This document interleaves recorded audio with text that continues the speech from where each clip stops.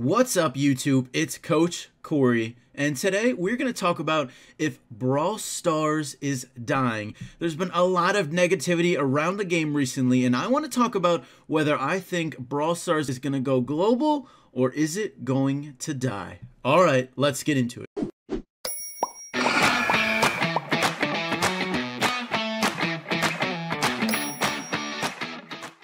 Alright, so first off, I want to start out by talking about all the things that's not going well with Brawl Stars, all the proof that Brawl Stars is not doing well right now. And then I want to talk about putting it in context. What does this really mean? Is the game really dying, or are we missing some stuff? And then I'm going to talk about maybe how we can improve the state of the game and how we can fix it. Alright, so let's start out with some of the negatives, some of the proof that Brawl Stars could be dying, that Brawl Stars isn't doing well right now. Well, first off, my first-hand experience and the experience of all the other Brawl Stars content creators, the views for Brawl Stars has dropped dramatically. All of the views for all of the Brawl Stars channels are pretty much down. Myself, Lex, Kairos, all of our views for each video is about down by a good amount compared to what it was before. It's basically back to around the levels of before December.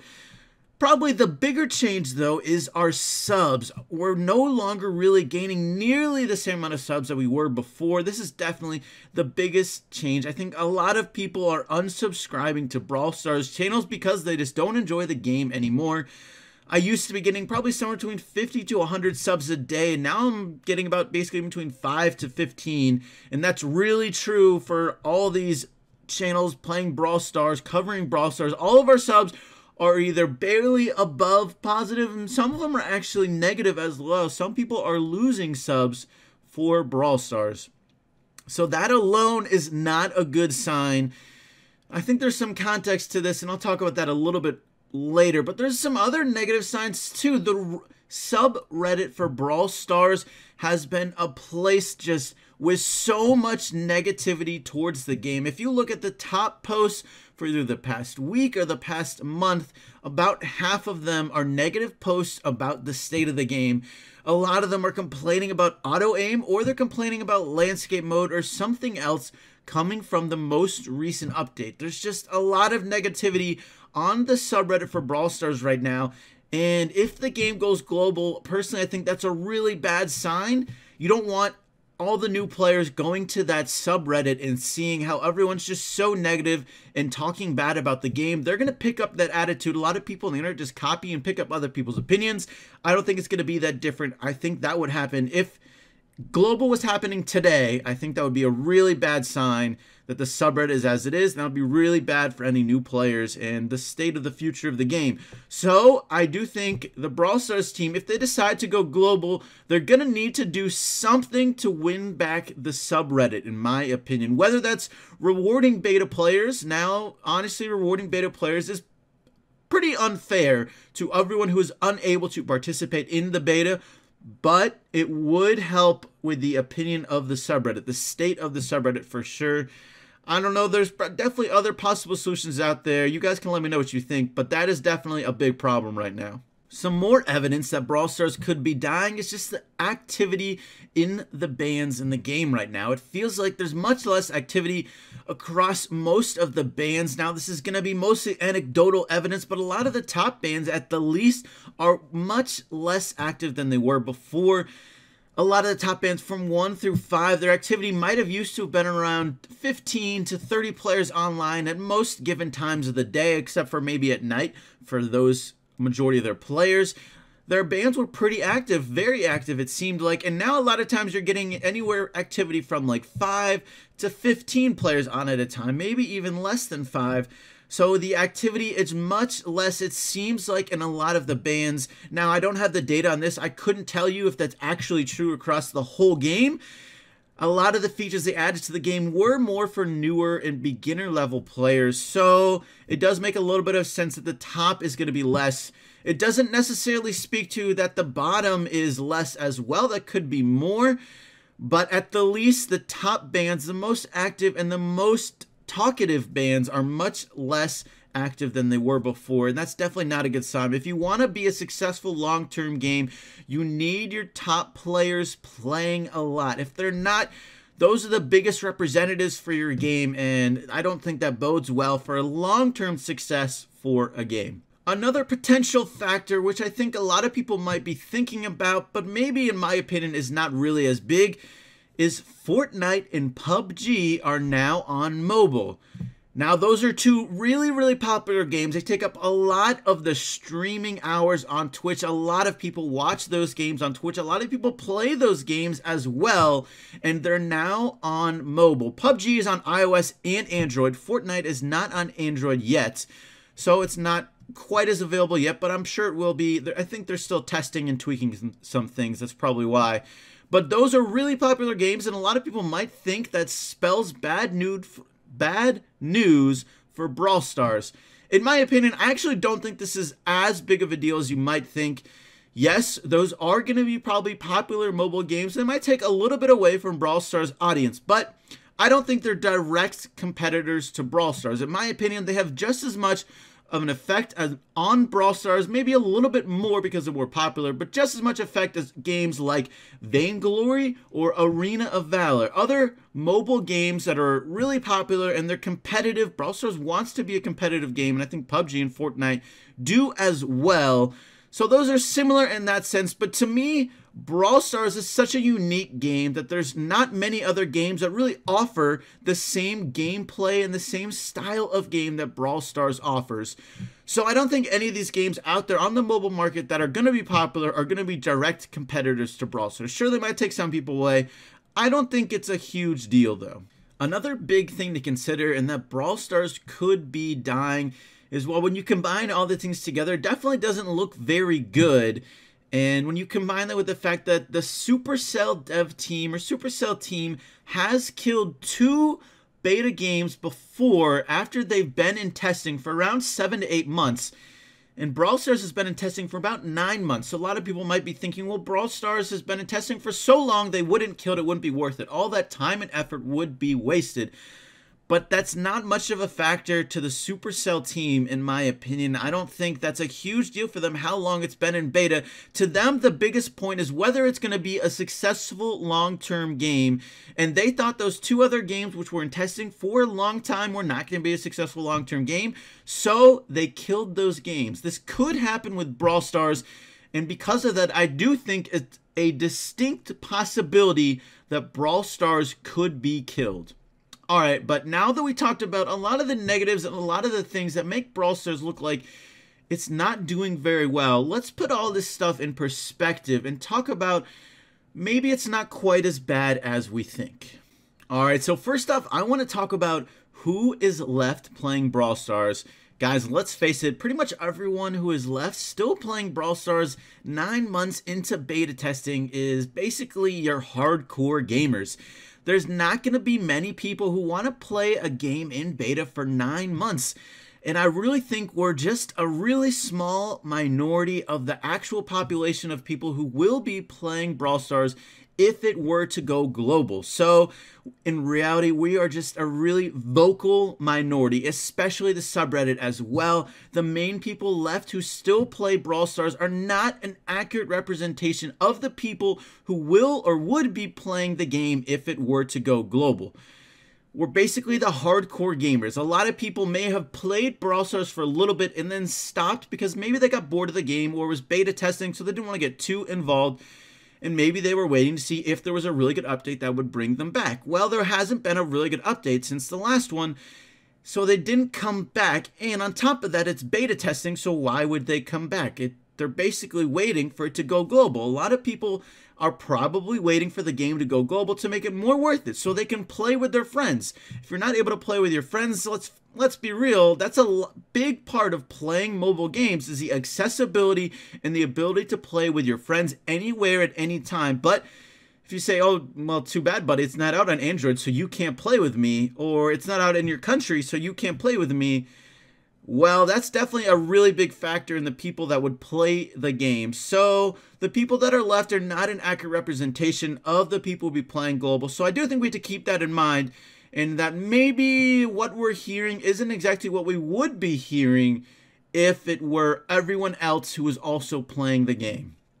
On top of that, I think there's another factor to consider as well. You have to consider the perspective of a brand new player versus us, versus the beta players who've been playing the game, who've experienced portrait mode, who've experienced tap to shoot, who've experienced throwers who are really easy to use, and Mortis that was really easy to use. These new players, they have no idea what they're missing. They don't know what portrait mode was like. They don't know how much easier tap to shoot is to use compared to joystick. They have no idea. They don't know this feeling of, oh, I wish the controls were better because this is what it used to be like. But we have that feeling. We know how good the controls were. Let's be real. They were amazing. And when you compare the Brawl Stars old controls, tap to shoot, compared to a lot of other games, they were much, much better. Frankly, now, I think the controls are basically on par with a lot of other mobile games. With Fortnite and PUBG, I think probably the controls in Brawl Stars are better than Fortnite, but probably worse than PUBG. I don't think they're that much different, though. I honestly think they're all really close together as far as how good the controls are. So a lot of these new players, they have no idea what they're missing. They don't know that there were much better controls, so they're not going to feel like, oh, I wish this was a part of the game. I wish it was this. They're just going to be like, oh, you know, this is fine. You know, this brawler's cool. They're going to be like, oh, I wish I could, you know, shoot better with this brawler. And they're like, oh, I should practice more so I could get better. That's basically what it is. So I definitely think that's something we have to keep in mind. But at the end of the day, the one thing that really matters is the data. What is the data saying? That's the only way we're really going to know if this update was successful or not. If the changes were the direction the team should be going, or if it should be going in a different direction. That's really the only way to tell. Are people playing the game longer? Are they playing it less? Now, of course, you're going to have these hardcore beta players who know what they're missing, who knew what the better thing was. They're probably not going to like it as much because, let's be real, they want new content. They want new features. They want a reason to play the game. If they can play with their friends more, if the controls are better, they would be playing it more. But let's be real, there wasn't new content, and the controls probably got a little bit worse. That doesn't make them bad, but they got worse, so they're not going to be playing as much. It just makes sense. But what are the new players doing? Are they playing it more than the old new players are? What's the data say? Now, the thing is, we're not going to know what the data says unless Supercell tells us. So I hope they tell us. But my opinion is, frankly, I wouldn't be surprised if new players are actually playing the game more than they were before. Because let's be real, if you're a brand new player to the game, and really to any game, you're a brand new player to any game, you're going to be the worst player on the team and whatever you're playing. You're gonna be the worst player at whatever it is because you're brand new. You have no idea what you're doing. You don't know any strategy. You're not used to the controls. You don't know what each brawler does.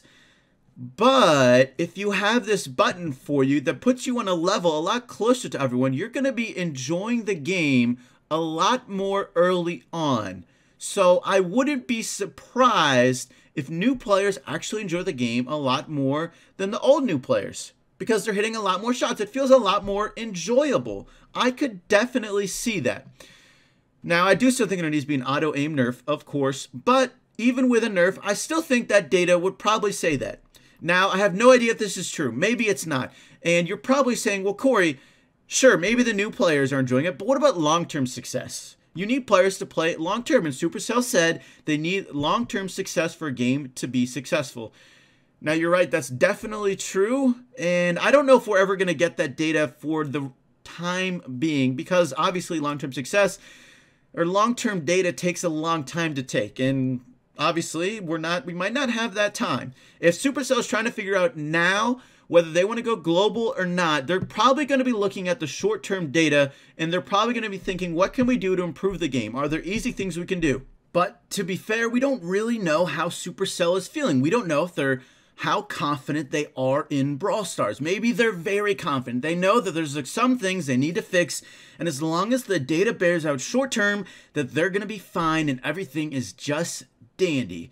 They're going to ignore the negative feedback and just go with it and try and fix it as much as they can and just keep improving the game. But overall, here's my opinion on where we are with Brawl Stars. I think we are in a global or die situation. I think the next update probably is going to have to either be global or it might die if the data doesn't bear out. Now, maybe there could be an update and then a short period in between global and there's not another 3 months.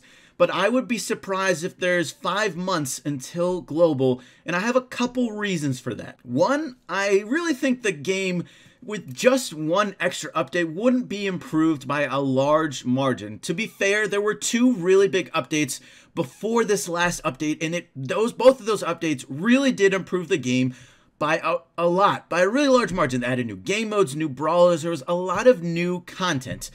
I don't think they need that much new stuff at once. I don't think it would be appropriate unless it was maybe something like a clan feature, like clan wars, clan battles, something like that. That would maybe be a game-changing update that they can still do and would definitely be a good idea. But I don't know if they need to wait for global for that to happen. My other reason is beta is primarily for testing, and I think they're not going to get the data they want to get from beta testing if they keep going. I think there's not going to be the same player base, and they're not going to get those new players that they want.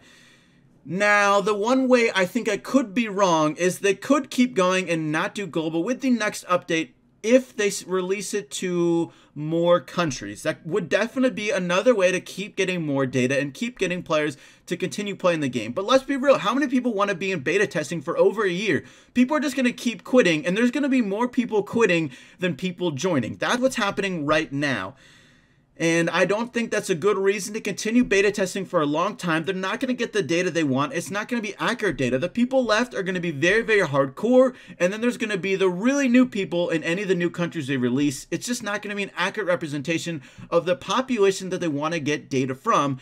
So, because of those 2 things and all the stuff I said before, I really think this next update is a global or die situation. Now, of course, I thought the last update was going to be global, and I was completely wrong. So, who really knows what could happen? But let's talk about how I think there's a couple different things that they can do to make sure Brawl Stars doesn't die and Brawl Stars can still be successful in the future. All right, so first off, one of the things that people complain about, but is definitely staying, as they have said, is landscape mode. And, well, we just got to get used to that. Too bad. I know there's still posts complaining about this. I don't know why. I get it. They want to complain and they don't like it, but they've already said they're not changing it. So, let's be real. I think we should just move on and give feedback on other things that they might actually change. Now, one thing that they did say they're testing nerfs too, and in my opinion is easily the biggest thing that they can change that will improve the game dramatically is auto aim. They've said they're testing nerfs for this, and this is the biggest thing to change in my opinion. Guys, I just did a video on this. Check the link above on ways they could nerf auto aim, the best ways they could do it to improve the game. This is easily the biggest thing that needs to change in my opinion, and would definitely improve the longevity of the game, especially at the top end. That's a really big factor, is the skill gap. You need a big skill gap, in my opinion, not only to be successful esport, but to be successful long term. Another really, really big thing that they can change to the game and add to the game is a lot of social features. Things like spectating, replays, the ability to share the game with friends is a really, really big feature with any sort of long-term success with games. And they definitely need to add a lot more features like that. Stuff they said before, like spectating replays, but also a lot of clan features as well, whether it's stuff like donating to your clanmates, whether it's like a clan chest, or maybe it's like clan battles, band wars, band battles, something like that. Anything like that to keep you wanting to play with your friends and engage with your friends and do stuff together besides just playing the game normally is going to be a really big factor in wanting to play the game long term and driving you to keep playing every day. Going back to help out your clan is definitely, I feel like, a big obligation and definitely helps a lot with success for games. Another thing they can do is they've already said they need to increase their new player retention. So auto aim was definitely something that I think was going to help, but they could definitely improve the tutorial. I think it's kind of not very good, the tutorial right now. It's basically a 10-second tutorial. I feel like you play a Shelly, you shoot like 3 or 4 times and that's it. You don't, well, you actually have to do one game of smash and grab with bots, and then you have to do another game, I think, or maybe it's not with bots, maybe it's with real people. I don't remember. It's either with bots, whatever. But they need to add in more brawlers, 1 or 2 more brawlers, so you figure out that there's not just Shelly, there's long-range brawlers, there's throwers, there's a lot of variety of brawlers. It would be good to see a couple more. Another thing that would be good is playing different game modes. Sure, it's good to know how to play Smash and Grab. I think that's probably one of the more popular ones, but Showdown's very popular as well. I think Showdown's pretty intuitive, so maybe you don't need to try that one out, but like Bounty you could try out, or Brawl Ball, or Heist. Probably Brawl Ball and Heist are probably the 2 more confusing ones. Bounty's pretty straightforward. It's basically a team deathmatch style. I think Showdown is pretty straightforward as well, but you could do something like Heist, or you could do Brawl Ball. I think both of those would be good game modes to show brand new players all the things that they have to look forward to. You could even do Robo Rumble and do 30 seconds of Robo Rumble, and with each new brawler. That way you can test out shooting and playing all these different brawlers in Robo Rumble, and you're just playing bots basically, and you get to try out a ticketed mode. Something to look forward to. Now guys, I could keep going on and on about all the things they can add to the game to make Brawl Stars better, but that's not really what this video is about. This video is about whether Brawl Stars is gonna go global or will it die. In my opinion, I'm definitely an optimist. I think it's going to go global, but you never really know. Who knows what the data says? I really hope Supercell lets us know and tells us. That would obviously be fantastic, but my guess is they don't want to tell us until they really know, because that's a really big commitment to make if they are wrong. A lot of people would be upset. So guys, let me know in the comments what you think. Is Brawl Stars going to go global, or is it going to die? And if you think it's going to die, what do you think we can do to fix it? But guys, that's going to be it for today's video. I hope you enjoyed. Thank you so much for watching, and I will catch you next time.